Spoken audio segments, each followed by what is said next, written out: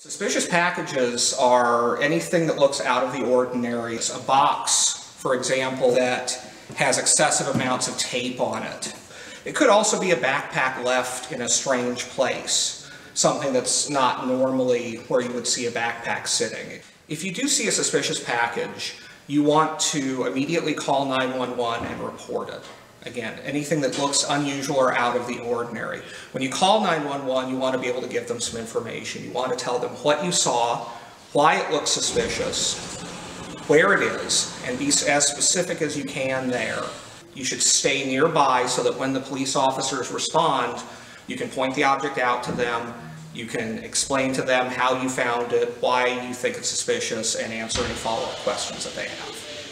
CruzAlert allows us to send out a message to the campus via a number of different paths. We can send out calls to campus telephones, cellular telephones, home telephones, and other phones that members of the campus community have registered. We can also send out emails and text messages, and CruzAlert also ties in with some of our other systems like KZSC radio, our emergency messaging signs that we can put up at the base of campus. Blue light emergency phones are another way that people on campus can get in touch with campus dispatch during an emergency situation. Because of the way our campus is, with our tree cover and our hills, cell phones don't always work.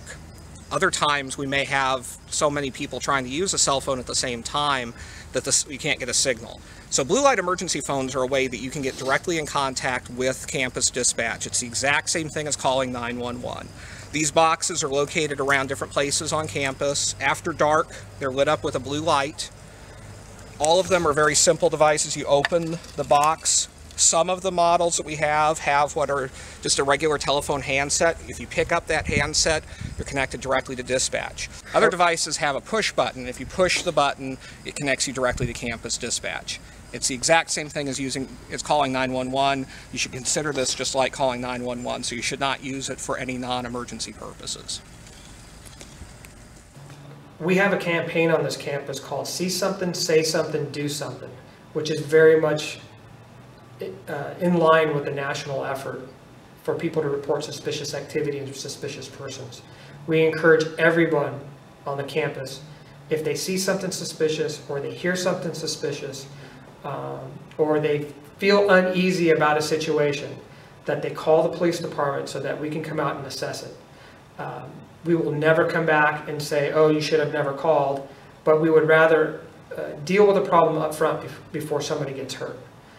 Again, so the campaign is called See Something, Say Something, Do Something, and that can be done either by using your cell phone to call 911.